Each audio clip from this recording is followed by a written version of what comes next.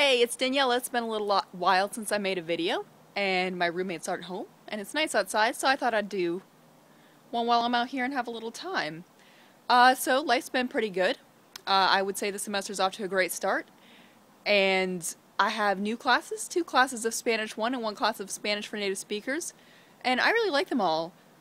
Spanish for native speakers is fun because this is going to be really nerdy and not that surprising, but I love grammar and I love Spanish grammar.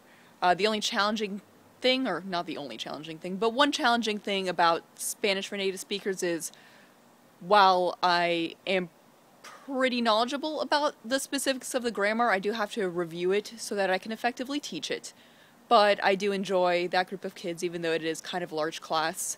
I also really love my Spanish 1 classes. I love Spanish 1 in general because I love starting off with a group of students. They're all starting on the same level and I get to teach them the basics of the language and set that foundation for them.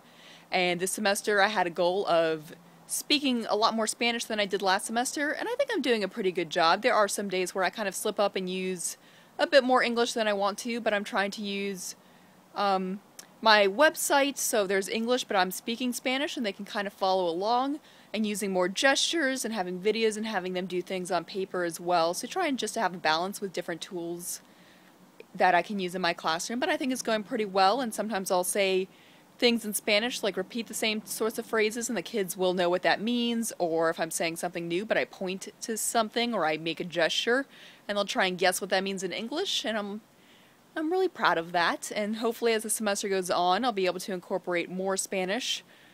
I hope I'm able to do that and not just say it. And I do want to start using more Spanish on my actual website, and we'll see how much they use by the end. Because even now they're pretty good about asking to use the bathroom in Spanish, or if they have a question or want to say something, they'll reference the phrases I have around the room to make sure they can ask me in Spanish. So that's life on the teaching front. The weather here today, it's actually, it's so nice. I was able to go around for a walk, which is kind of funny because yesterday, even though it was President's Day, we were supposed to have school, and they ended up canceling it because there was a chance of icy conditions, and I think some places in the county were kind of icy. And today it's in the upper 50s. I'm out here in a t-shirt and a sweatshirt and jeans, and it's just really nice. The weather can be a little crazy, and I am very much looking forward to spring, when I can go outside whenever I want, and when the sun stays up a little bit past 6.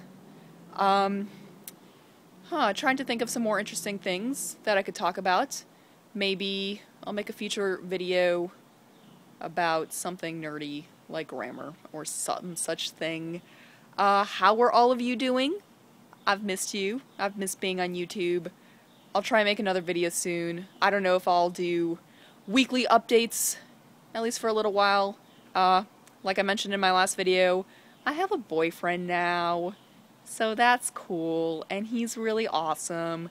He doesn't yet know I make YouTube videos. It's not really a frequent thing anyway, but a lot of my weekends I hang out with him and I think about him a lot, so not always thinking about what I could be making a video about. But I'll try and think about that more, and hopefully I'll be making another video soon, and, well, have a good whatever time of day it is. Bye.